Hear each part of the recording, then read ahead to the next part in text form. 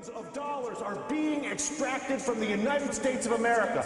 Democrats aren't doing it, Republicans are not doing it. An entire integrated system, financial system, trading system, taxing system that was created by both parties over a period of 2 decades is at work on our entire country right now.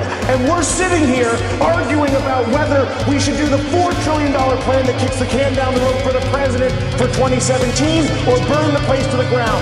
Both of which are reckless, irresponsible, and stupid.